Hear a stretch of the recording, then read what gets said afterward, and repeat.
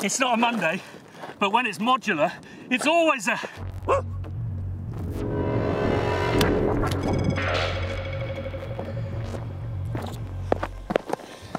Many of you have asked how much I've spent on modular so far.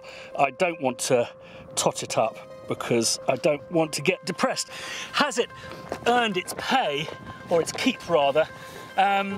Not yet, but it will do, and by that I'm not saying from the colossal album sales I'm going to have with the album that I'm making with it. No, I've put it to work for Spitfire, I think on 4 projects now. We've released 1, modular pianos, and there's another few that are coming up that really feature the Frankensynth, both as a sound source but also as a warper, and that's why we're here today. If you recall, video linked above and below, we've been producing the original felt piano, the one that made the soft piano, but in the hall. I'll show you later on where we're at with it, and actually later on I've got something quite exciting to suggest. Today, Fifi, who's been geniusly post-producing this hall felt, or felt 2020, he's coming up for us to do some additional content warping the various piano signals. And so today we're going to get all of the toys out and set up a multiple path warp basket weaved of warpiness. Warp days never feel like work days, but there's something so gratifying about them because it's so much fun doing science experiments, and it's like the ultimate procrastination because you spend so long setting it up and then the actual action of making the warps is relatively quick. So basically, at the moment, I'm planning on 6 outputs from Frankensynth. I'm going to get a couple of floor outputs, stereo, so that's 12, 14, 16. I think I have 16, so I've got to keep it down to 14 things that aren't normal to the patch bay. I think I'm going to get the Frankensynth wired in and do a line check, and then start building some pedals. So I've got all sorts of cameras running whilst I'm setting stuff up. This is Fifi, ladies and gentlemen.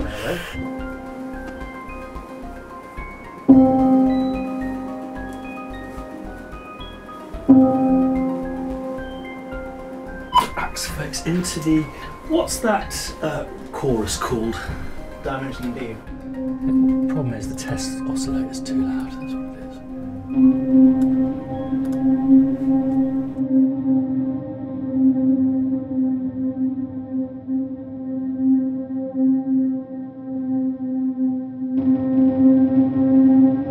Open up the image a bit, yeah, it does, doesn't it? It's a tad, yeah. Through that harmonizer in.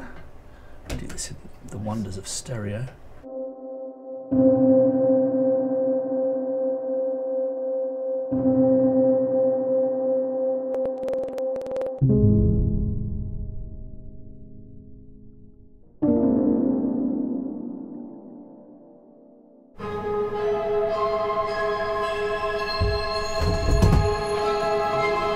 Clever, but I don't know how much use it is.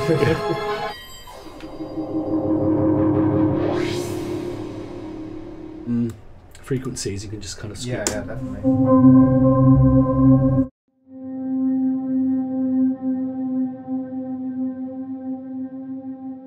Actually, it needs a bit of top end taken off.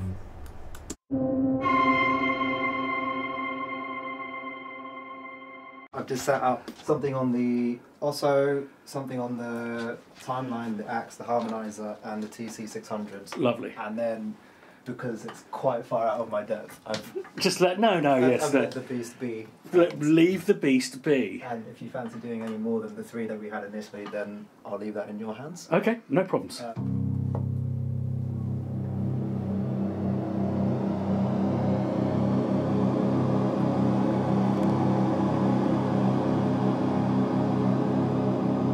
So we're doing octaves because part of the fun of sampling is pitching it down, isn't it? Yeah, really? Exactly that. It just sounds a lot more warmer when you're going topwards down as opposed to...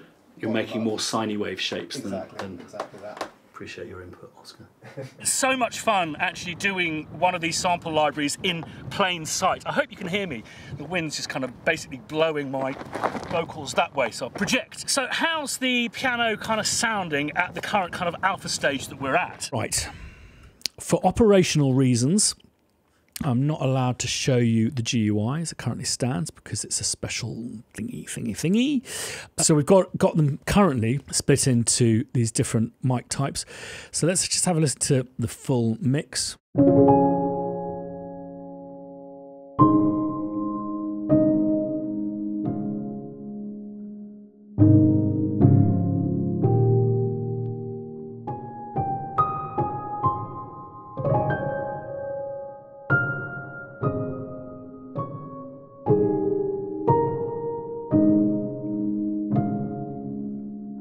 So this is microphone 1.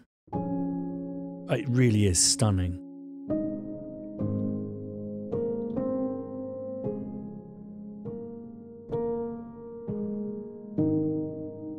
Mic 2.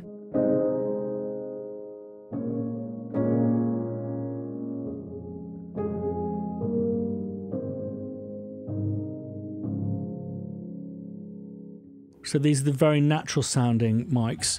So the ambience, getting further away.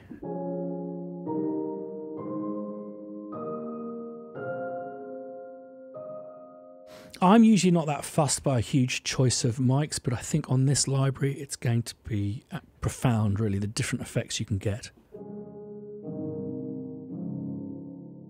So let's try a mix of the close, a little bit of the tree, dial back the gallery.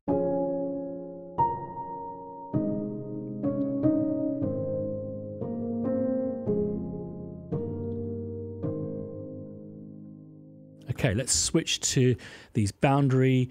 I think these, again, sometimes can be superfluous to our needs, but not with this puppy. 6 different mics. So this is mic number 1, which is the boundary mic, which is the Stingray one, the one on the floor. It's a contact mic on the floor. It's got a kind of close signal that's picking up from the vibrations through the floor. It's recording the room around it, but it's missing the actual reflection on the floor, which is why it sounds like a combination of close and some kind of distant mic.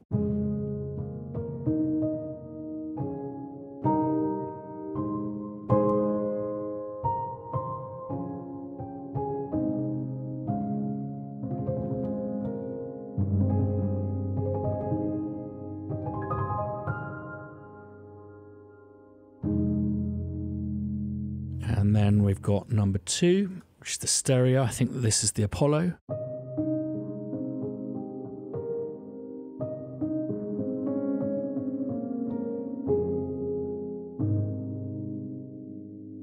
For mellow sound. And then this is number 3, close ribbon.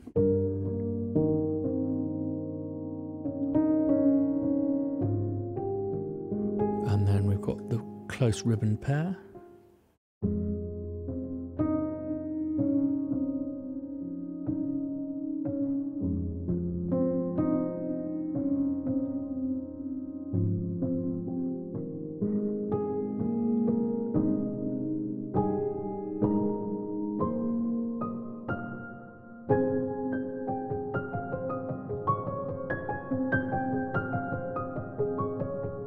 Number 5, front condenser.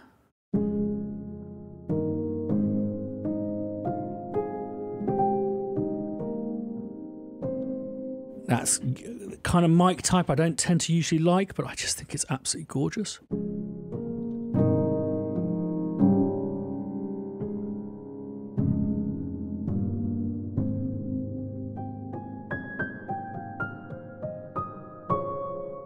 And then the rear.